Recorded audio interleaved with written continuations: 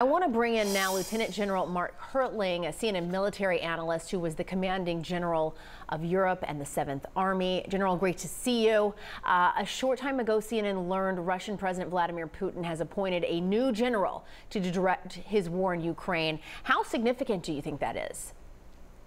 Well, it's interesting from the standpoint of command and control, first of all, Jessica. This general, a guy by the name of Aleksandr Dvornikov, is a typical Russian general. He's been assigned to the western, the central, and the southern districts, and he's had the typical path of infantry commands, gone to all the right schools like the Frunze Academy and the Voroshilov Academy.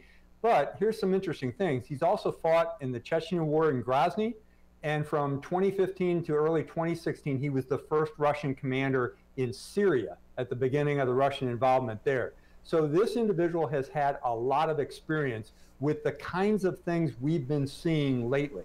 Right now, he's the commander of the Southern Military District, and this may or may not mean things to your listeners, but he's within that Southern Military District are areas like Chechnya, Dagestan, North Ossetia, Volgograd, and Crimea. So he knows the area in which he's serving, and the way he has conducted combat operations in the past has caused him to be, he's been received a lot of medals from Putin himself, but he has also been the kind of executioner that we've seen prosecute these kind of campaigns where there's an awful lot of civilian attacks, civilian destruction, chaos on populations, both in Syria and in Grozny. So this is a guy that is going to be asked to deliver success before the 9 May May Day parade in Moscow.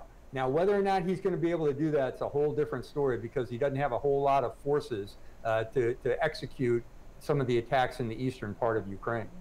But very telling as you kind of give us that context and lay out his history that he's been selected to lead that effort. Ukraine's defense chief telling our Christian Amanpour that Russian troops are regrouping in the east and then planning to advance toward Kharkiv. What does that tell you strategically? Well, I tell you, I'm not sure that's an accurate read, Jessica, because as we've been talking about, you know, the Russians have put about 120 of what they call battalion tactical groups into Ukraine since the start of the campaign. The UK believes that they've had about 20 or 30 of them destroyed. So you're talking about a force that's down almost a quarter of what they started with.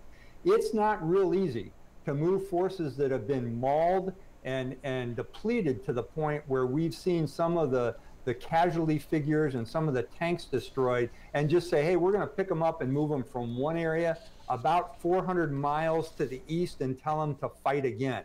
I don't think we're going to see a whole lot of fighting from the Russians anytime within the next week from new forces. Now, they're going to continue to attack in Donetsk and Luhansk with the forces they had there. But considering the fact that their major effort was in Kyiv and Kharkiv, it's going to be very difficult to reinforce the east as fast as they would like to. It remains to be seen, but I'm not sure they're going to be able to be very successful, the Russians that is, moving forces to the east to reinforce, just because it's very tough to regenerate forces. This isn't like Stratego or a video game. Those forces have been mauled and they're in very bad shape. You just can't regenerate and say, we're going to send them into battle once again.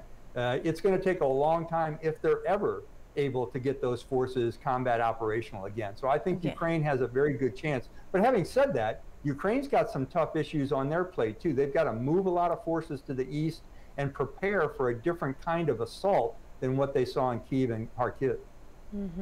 And Ukraine is accusing Russia of a growing list of atrocities, with yesterday's strike on a civilian train station, the latest possible war crime, but certainly others as well.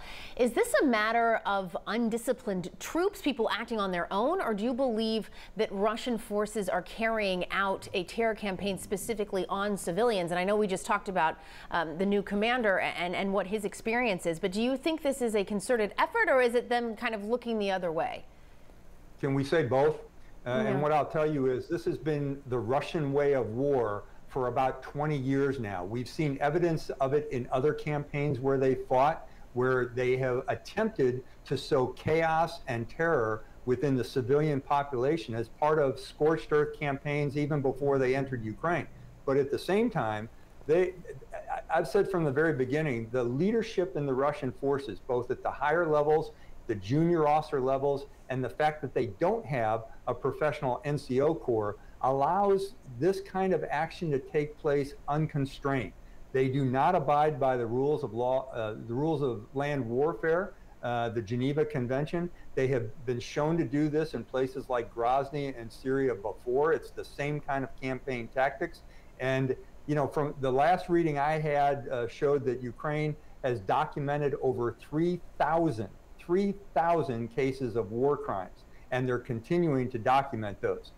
This force, I think, is going to be held accountable, both Putin, his generals, and individuals within the force for the kinds of war crimes they've committed. Truly horrific acts. General Mark Hertling, thanks so much. We appreciate your insight.